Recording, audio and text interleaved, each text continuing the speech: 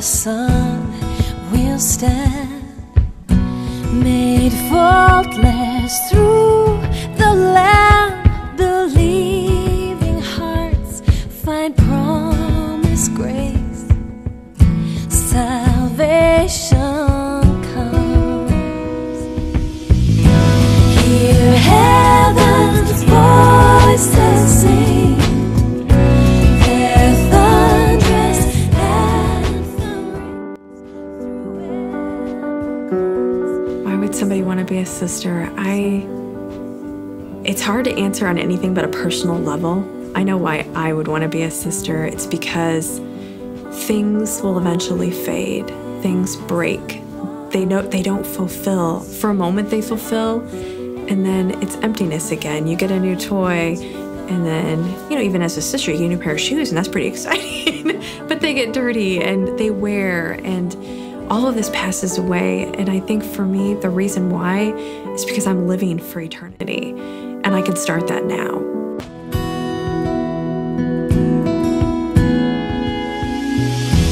And there we'll find our home. How do you gain it? How do you gain this joy? How do you gain this peace, And really, it's sitting before our Lord and allowing Him to love you. So it's just something very simple. Where we belong,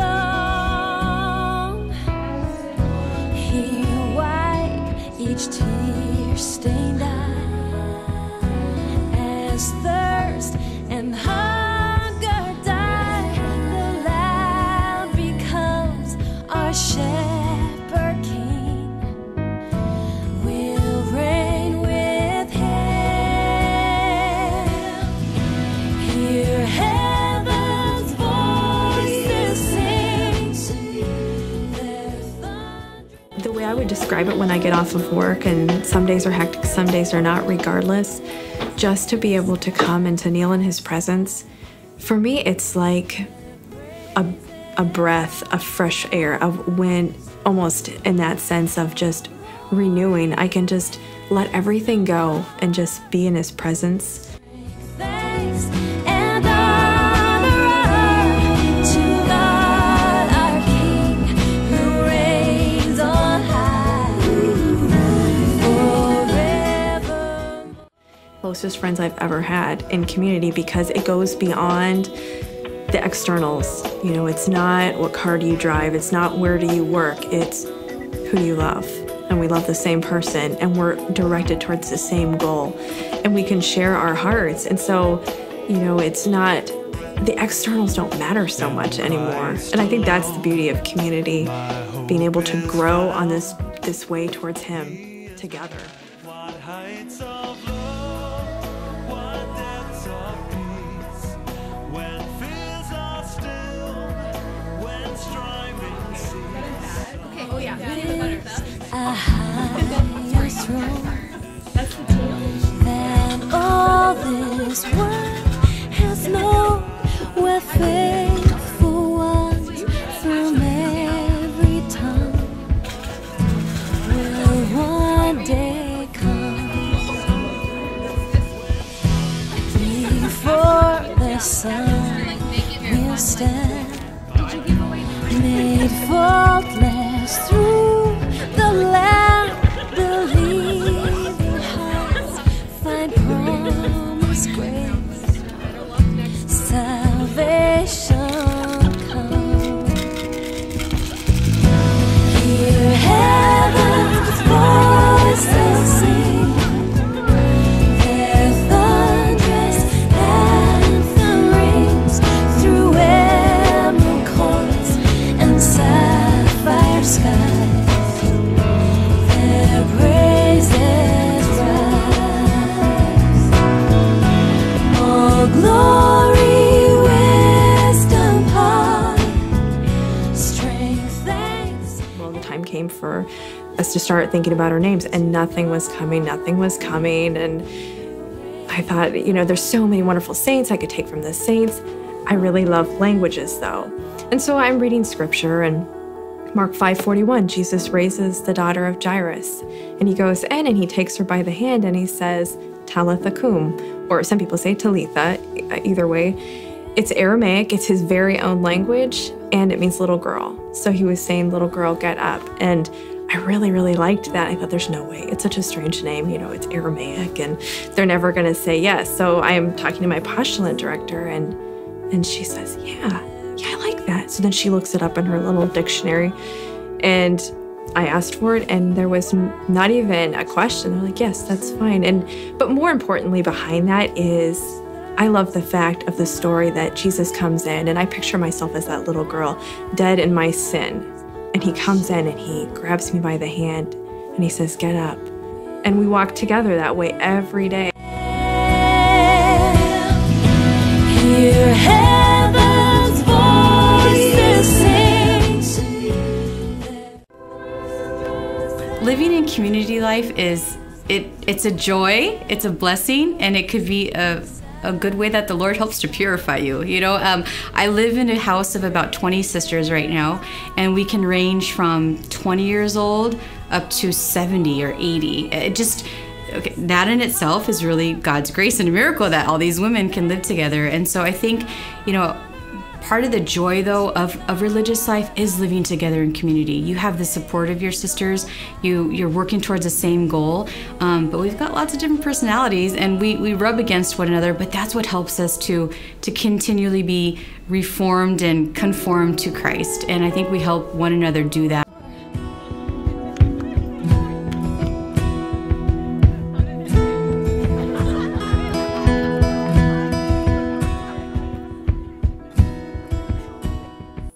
I feel fulfilled beyond what I could even express. Again, it's something quite amazing where words can't always put it into context, but if I was like a bouncy ball, I'd be like bouncing all over the place. That's what's inside, because you can't contain it. Like, God will never stop giving. I'll never stop understanding him. And, he's calling me to experience his love and to give his love. And that is like inexhaustible. And so it's constantly coming, and I'm constantly giving, and it's like never ending, and that's what's gonna happen hopefully one day when we get to heaven. But as far as being fulfilled, knowing how God has called me to this vocation in life, and it was meant specifically for me, and how he made me up with all my personality and details and quirks and habits, it fits like a glove. And this is what's meant for me. And so I think any vocation you have in life, if you find it's going to be totally fulfilling, because it's what God specifically had in mind when he created us from day one.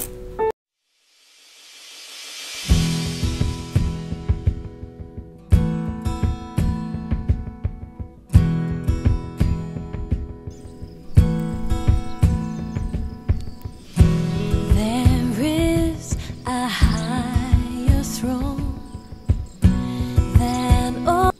I've gained a lot of peace in religious life, just peace within my heart. It's funny, because to know that you're called to religious life, it's something that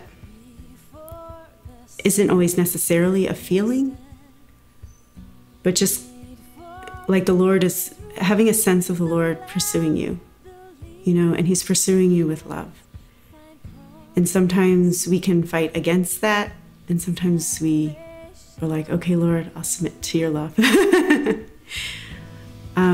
It's really a hard question to answer, because everyone has a different experience of that call.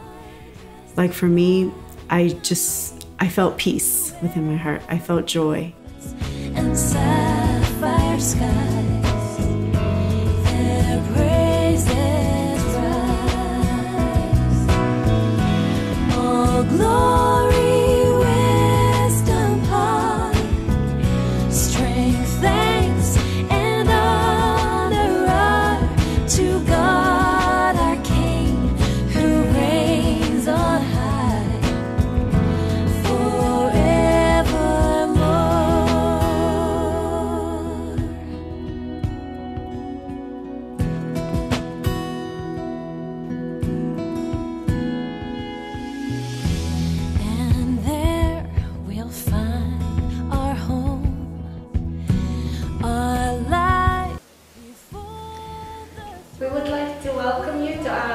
it.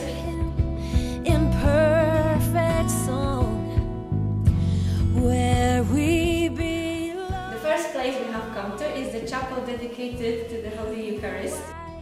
Each tear stained eye. This is the place where we all pray, all the sisters, sometimes people who come to us.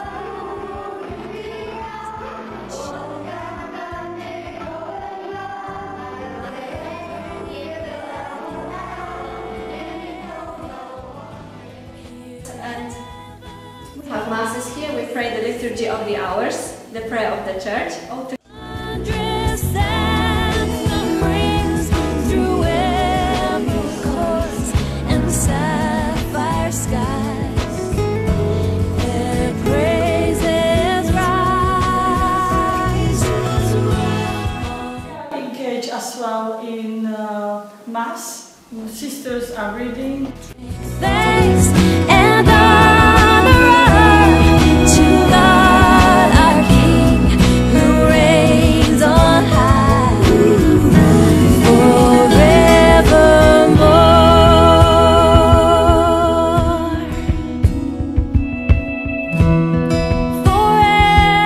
forevermore.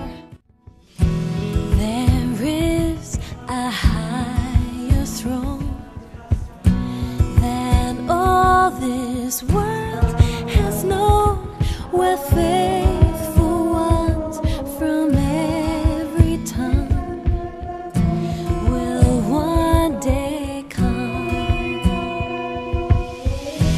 Before the sun will stand, made faultless through the Lamb, believing hearts find promised grace.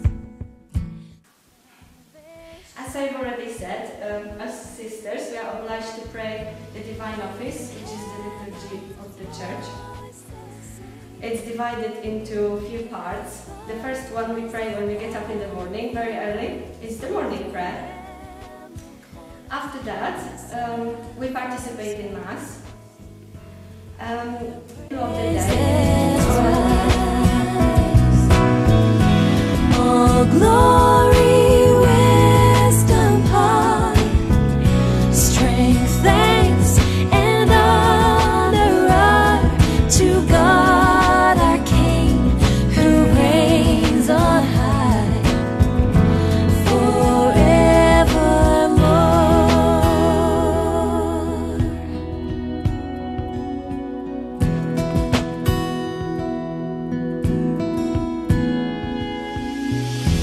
And there we'll find our home, our life. just to come here to this place and pray the midday prayer, which is, it helps us to stop and reflect on our life, on the work we do, and if everything we do is according to the will of God. We've got the examination of conscience in the middle of the day, just to ask ourselves how we fulfilled what God gave us to do, and we can think about ourselves. Because our shepherd king.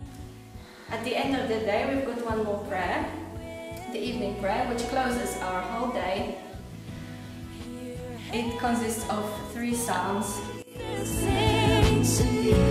Their thunderous anthem rings through emerald courts and sapphire skies. Their praises rise.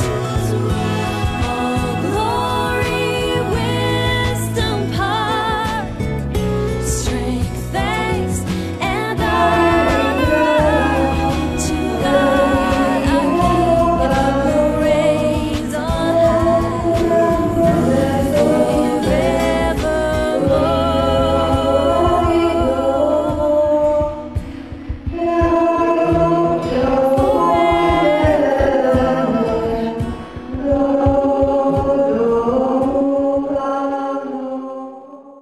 The Song of Mary, the intercession prayers, Our Father, and concluding prayer, which is always a thanksgiving for whole day, for everything God has given us this day.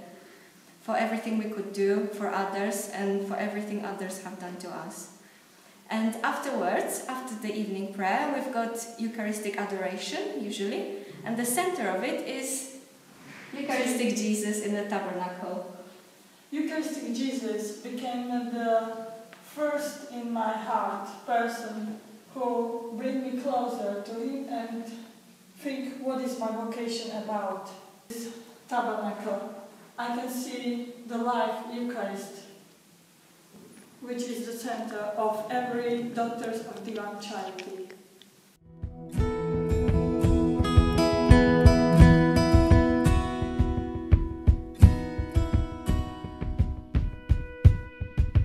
Mother Mary is the person who teaches us how to love and suffer and accept God's will for us.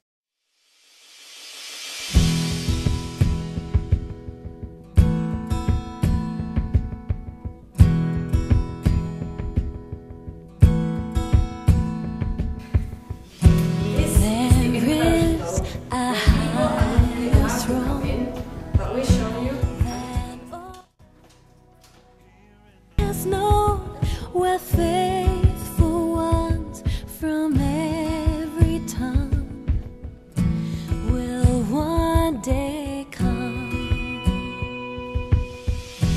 before the sun will stand, made faultless through the Lamb.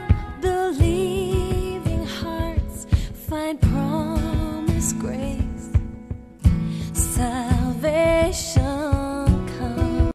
And now we are opening the door to the room where we've got our recreation.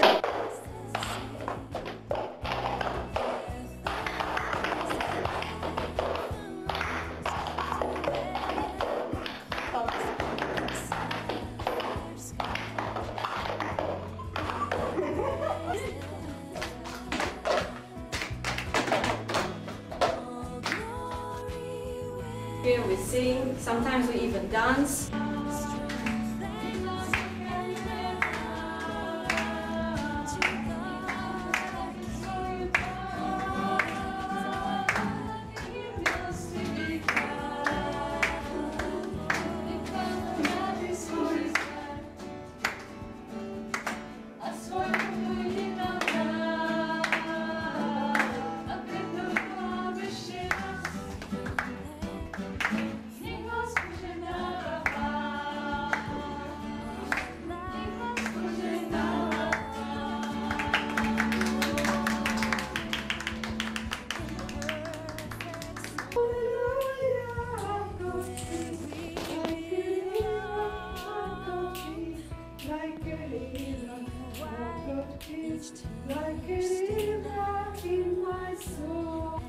We read a lot while we eat as well.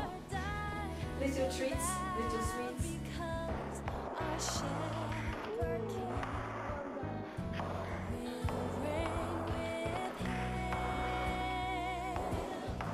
Every Sunday we've got sharing from the Sunday scripture. From the Sunday scriptures, from the Bible. We always share between each other at this table what really touched us, the Word of God, and how it changes our hearts.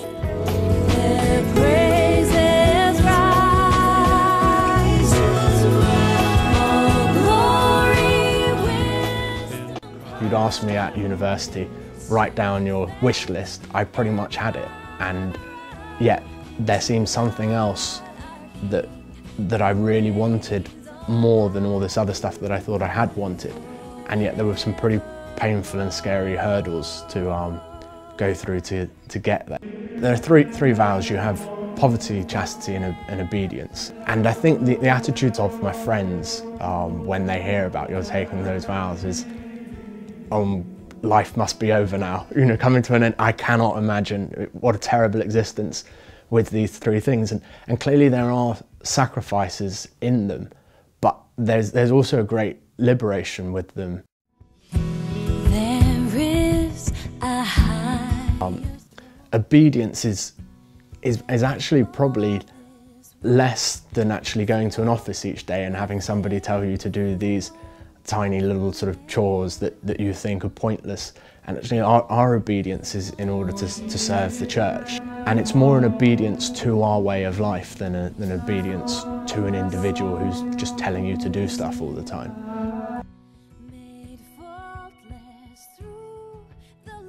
I think with poverty, the key thing is not being overly attached to possessions and things that are going to get in the way of your relationship with God. And I think I became aware of that as I was packing to go into the novitiate, actually, the hold that some of my possessions had over me. And so that was a valuable lesson in the importance of the vow of poverty. Poverty is our freedom and our strength. There is two kinds of poverty. We have the poverty of material, like for example, in some places like in India and Ethiopia and Yemen and other places, where the people are hungry for a loaf of bread, a real hunger. But there is much deeper, much greater hunger, and that is the hunger for love, and that terrible loneliness and being unwanted, unloved.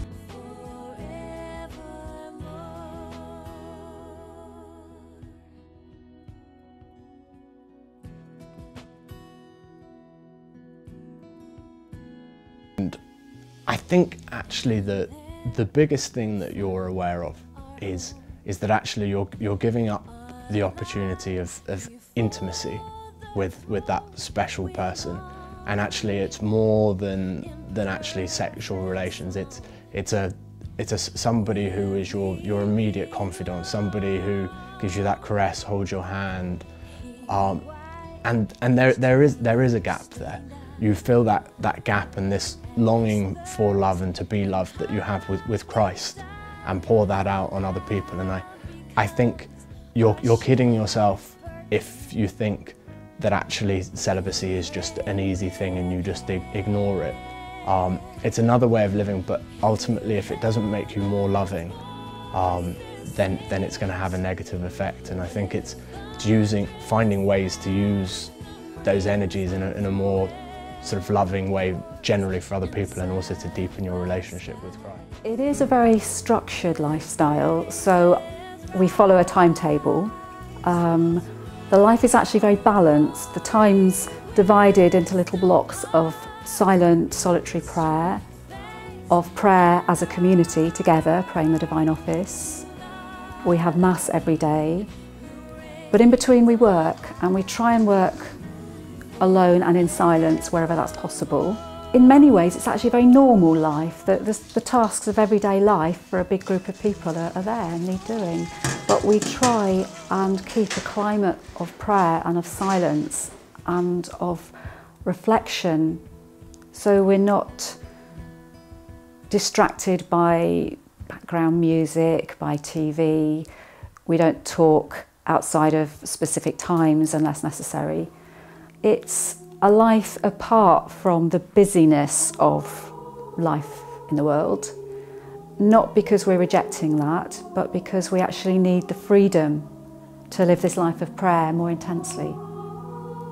I think the church, and in fact the world, need there to be communities of people who live apart as we do and make ourselves more available to God.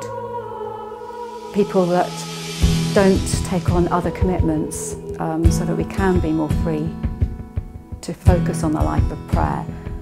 We're not doing it for our own spiritual perfection. We're not doing it to sort of climb to the top of the ladder on our own. We believe that prayer actually affects the whole world, and incredible though it seems, any one person making themselves open to God in prayer is somehow giving God a way into helping and healing the world, because God's chosen to involve people in that work. It's the kind of graciousness of God that He wants us to help Him. It's not saying that we're any better at prayer than anybody else, but that we've got the privilege of a life that and without that belief in the effectiveness of prayer, actually it doesn't make sense.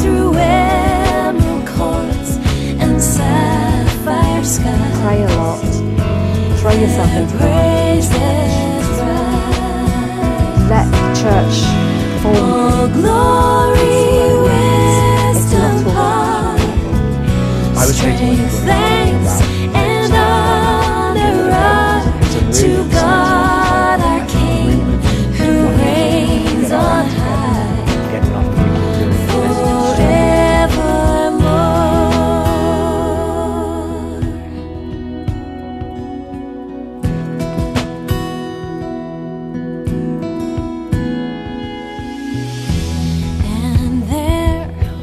Vocation is belonging to Christ.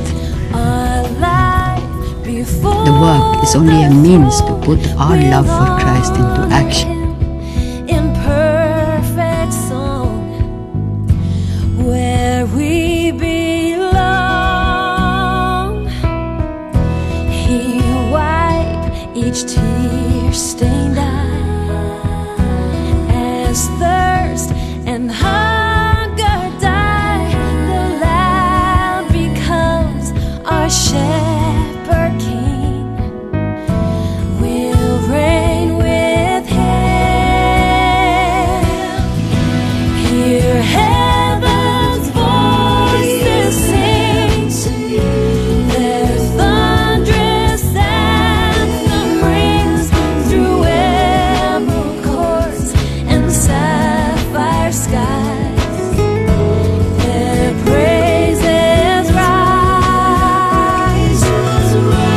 All glory, wisdom, power, strength, thanks, and honor to God our King, who reigns on high forevermore.